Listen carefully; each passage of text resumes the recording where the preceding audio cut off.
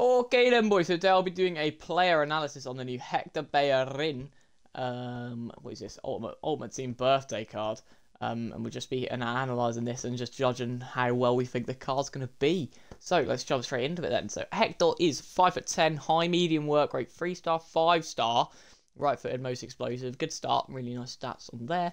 Right-footed, yeah, good stuff, good links as well actually, very nice links. Okay, let's have a look at these stats then. So, 94 pace, that's insane. 62 shooting, that's good. Decent passing, he's got low long pass though, and does he have any passing play styles? He's got a whip pass plus, so the long pass is a bit of an L there. That's going to impact you if you want to play long balls over the top, which is actually quite meta now with some good play style pluses with defenders. His dribbling's really good, his defending's decent, and his physicality is also nice. So it's a really nice card, boys. Let's have a look at the playstyles a bit more in depth. So we've got whip cast, ping pass, block, jockey, technical, rapid, relentless, quick set plus. That is a very nice card, boys. And I actually think that he might go in my team. So it's actually a really good card.